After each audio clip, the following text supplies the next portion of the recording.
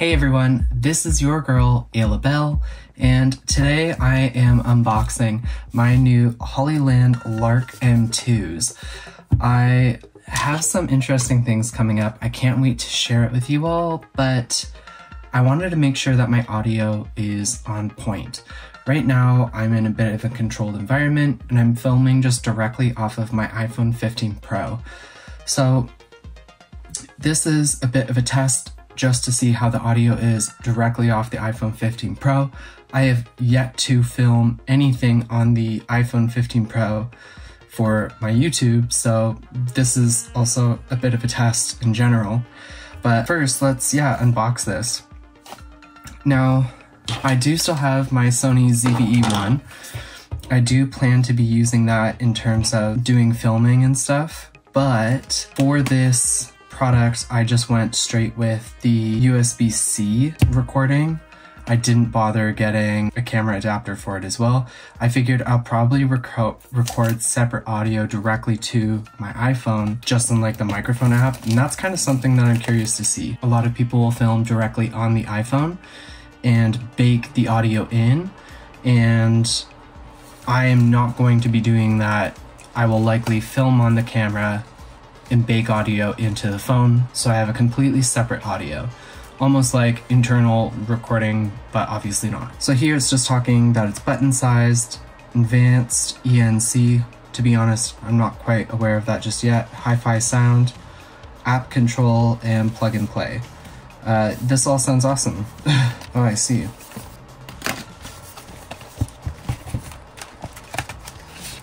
So right away I get a little package.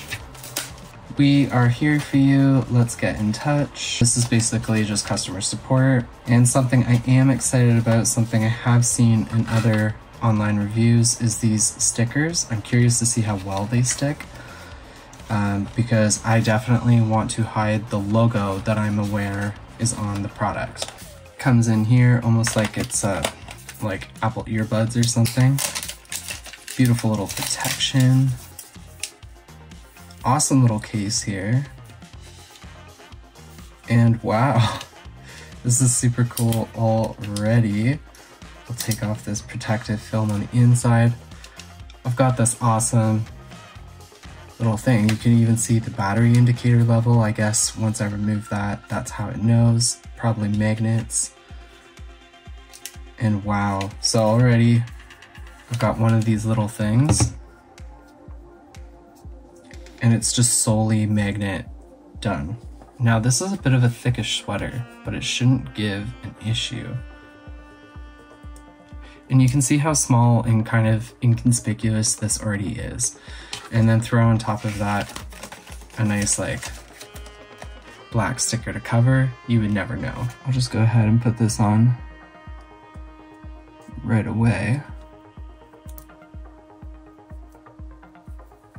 And that was nothing, super easy to line up just on the points of the indicator light there. Little protective film on there, that actually opens up the audio. Now I don't know if it will allow me to change the audio input mid-recording, so I might pause the recording for a second and try plugging this in so we can do a bit of a test. So this is now testing out the Hollyland Mark II button. I've got it lapelled onto my shirt right here, and it should be pretty easy to hear overall. It was super easy to pair. It did need to be connected in order to pair, but honestly, super easy. I know if I click the side, now that the sensor has gotten green, that indicates to me that it is just isolating my voice. If I have other noise or stuff going on, then it will just isolate the voice. So it might sound a little robotic right now, but this is with the voice isolation off, and you should just be able to hear what is going on around me. Honestly, I'm pretty pumped for this. I'm going to be in situations where things can get windy, maybe a little hectic, and myself and other subjects might be in varying proximity to the camera, but it would still be nice to hear each other clearly in the visuals, so that way we know exactly what's going on. And just to be sure I'm doing this correctly, this is testing audio, strictly iPhone 15 Pro at about arm's length. Testing, iPhone 15 Pro at about arm's length. Testing. This is with the Hollyland Mark II audio. Testing, Hollyland Lark M2 audio. Now I don't know how well the phone will be picking up the fact that I have a heater running in the background. That just kicked in. So I'm gonna try the voice isolation here. But just to test, this is my voice unisolated, and this is now my voice isolated. I'll take a step towards the heater and see if that does anything. And this is my voice unisolated with the heater running. And this is now my voice isolated with the heater running. I'm really curious to see what these are gonna be like, what the audio is like. Ultimately, I just wanna make sure that I am ticking the boxes necessary, that I'm not just upgrading my camera, I am upgrading my audio at the same time.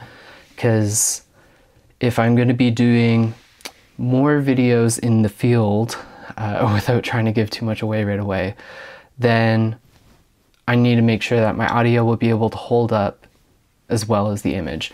Because if you guys can't hear me clearly, it will be a lot more unbearable than just trying to watch something nice. Surely there is more under here. Oh wow, there was the little insert. Under that came this lovely little package. So this is a really good quality, almost like vinyl sort of packaging. And inside comes all the goodies. So I've got 2 wind muffs here, dead cats. It looks like a set of magnet clips. Oh sweet, yeah, this will be great. Instead of using the magnet to adhere, I can use a little clip if I wanted to. These are necklace cords in case it's easier to use a necklace. Maybe let's say I'm in a swimsuit or something. Either way, there should still be ways to lapel, but maybe this sometimes is the easier way. I've got my recharge cable here, and then I'll try out one of these dead cat attachments just to see what that is like. It's just like it's a little pocket or something. This is surprisingly tricky, trying to get these little dead cats on. My goodness. Okay, so I finally got this dead cat on. That was actually a lot trickier than I expected it to be. Well, at the end of the day, that was what that was. It is a bit challenging inherently to try and get the wind muffs over these little buttons. It doesn't help that these are circular and kind of small, and the elastic in the pocket inside the dead cat is also very shallow. Ultimately, I do think that this will be excellent for what I need it for. I'll be finding out with you guys while I'm editing what I think of this when I put this together. So I'm just cutting in here while editing, and all in all, I feel really good with what the Lark M2s are going to be able to do for me out in the field, as I've been saying. And I'm pretty impressed with the iPhone camera, especially using the rear cameras, which is what I was doing. This will be another bit of a test for me because I'm using the front camera. But yeah, all in all, I'm feeling pretty good about everything that came out, and it's just definitely very interesting to see the difference between the iPhone standard, the Lark M2 audio quality, as well as the Rode Video Go's. At the end of the day, for a small creator like myself, this is pretty cool stuff to work with. So just for your information, I have just switched to the Sony ZV-E1 and I've got the Rode Video Go on there. I'm gonna try and connect the transmitter to the iPhone and record directly into voice memo. That should hopefully take a lot less battery to record, but I haven't seen anyone do this exactly yet, but I think I would like to do that rather than do audio on. What I was trying to say here is I'd much rather record with the Lark M2 audio straight into voice memos on my phone, so that way I have a separate audio that I can just put into my editing, rather than have to film through the phone camera to keep the Lark M2 audio if I'm choosing to film with the Sony ZV-E1 and just want a backup audio track. So just pulling this directly out of the case, it immediately was trying to connect to the transmitter. I can see that it's connected. I just switched to the green to confirm that it is on there, and I can see the one button is green while the other one's flashing blue. So I'm confirmed that it is connected and that this one is the second transmitter. I will turn that off again. But yeah, I'm curious to see if I can get the voice memo to work with this. So something else that is interesting about these Hollyland Lark M2s is that if I go into the camera of my phone and I'm on video, I can just double click and now it's recording me. I am curious if this will work in voice memo, because again, I would love to be able to record the audio from these without necessarily having to film with this, because I would like to film with that, not always necessarily have to mic up, but mic up here.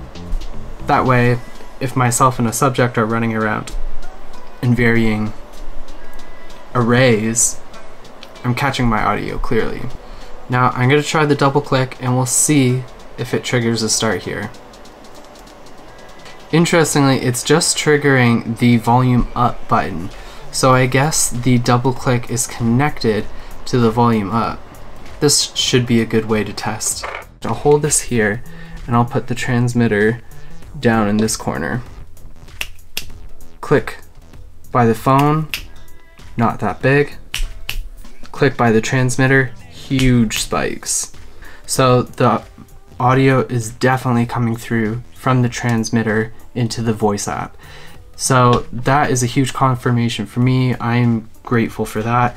So that way I can bake audio just straight into my phone and use that as a separate audio track to work with the camera. God forbid the camera audio is crappy, windy, just not ideal. I at least have another option to back it up with, and I don't have to worry about running two cameras. So yeah, two interesting tests there with the voice memos. I can't jumpstart recording the same way on voice memos as you can with the camera, but you can use these to record directly into voice memos, so that way I can just stick that thing in my pocket, not think about it, grab my audio while I'm filming on the camera. Overall, be curious to know what you guys think of this product and the audio that comes through the video here, because even if this isn't perfect, it's going to have to do, and it's going to be better than nothing, especially with varying proximity of subject matter and potentially windy scenarios. I'm sure you'll see soon enough what I mean by that.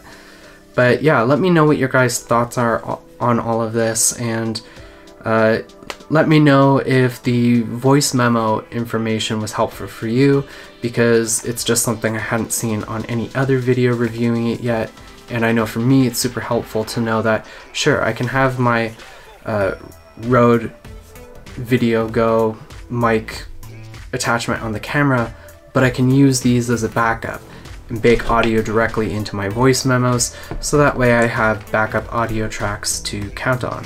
Thank you very much for watching and following along as always. Until next time, guys,